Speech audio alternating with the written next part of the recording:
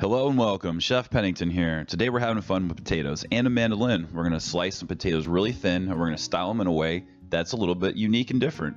And that's the whole idea. So let's get started here. First off, we're going to make some potato flowers.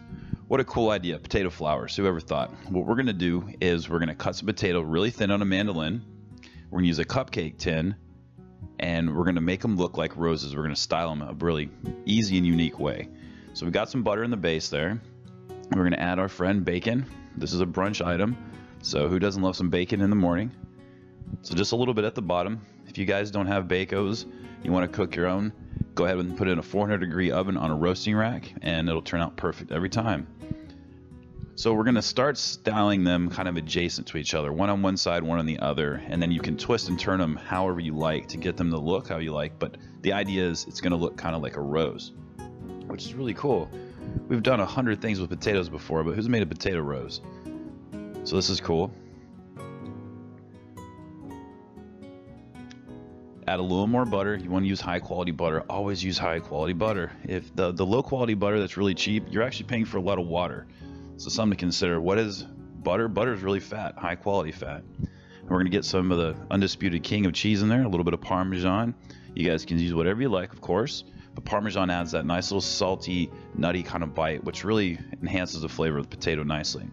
So the egg, you can put it in now, or you could put it in halfway through the cooking process. It really depends on how you like your eggs. If you put them in early like this, the eggs are not going to be runny.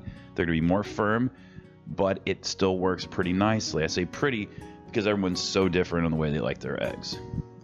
So that's something to consider. Get a little chive in there. That brings a little bit of earthiness and also color. We love color. And that's it, guys. We're going to put that in the oven. We're going to cook it till it's done. It's about 20 to 30 minutes, or your preference. And we'll have potato flowers. And there we go. Isn't that really cool, guys? Hope you guys enjoy that. Give that a try. I mean, it's just a really beautiful thing to put on your table when you're doing a brunch. Let's move on. Let's do some potato leaves. This is just, once again, another interesting way to play with potatoes. But we're going to do something different. We're going to give them a little bath. We're going to put them in a little bit of apple cider vinegar and some salt. We're pretty much brining them, which is just going to bring more flavor, which is what we always want, right? So that's good. It's going to take about 20 minutes. Plus, putting them in the water helps them not brown too. So if you don't have the time to cut them all and keep going right there in the moment, you don't want your potatoes to turn brown on you, there you go. Stick them in some water. So we're going to do the same process here. When you guys are using a mandolin, they often have two different blades on them. They have a thin and a thick so that you control how you're going. And in this case, we want to use thin. I would say it's about half the thickness of what thick would be. So we're using russet potatoes here today. They're just a little more starchy and heartier. All right. Next, we're going to use high quality butter. This is stuff I really suggest you guys buy. It's Kerrygold, it's grass fed, and it really tastes really good. So we're going to get some butter in the base of a bread tin. You can find these at your grocery store. They're about $5. There are better quality ones out there, of course. You could use a flatter, larger one if you really want to make a larger batch. So it's really however you like, but here's what the key is. We're just going to lay them next to each other and put them in whatever kind of pattern you want. But go ahead and get the butter, distribute it all over. It's just going to help with the browning and of course the flavor. But you definitely want to make sure you try to get all of them covered. It really does make a difference in the end product. So have you guys ever seen anything like this? You ever made this before? If you guys have or know of another variation, go ahead and leave a comment below. I'd love to hear about it. All right, let's build it. Could not be easier, guys. There's no rhyme or rhythm to this. It's whatever you guys like, but it's just a matter of layering these guys together and getting them across and putting as much potato in there as you can possibly get in there.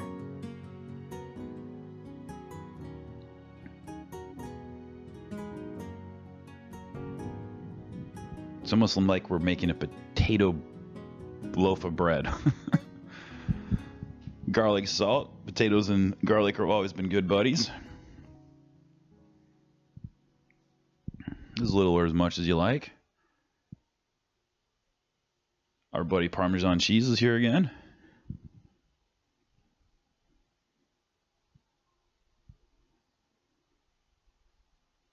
And once this comes out of the oven, you guys can let it cool and then take it out of the tin or cut it in the tin and serve it like a stack of pancakes, you know, and then you could put whatever else, whatever kind of goodies you want, like sour cream and stuff like that.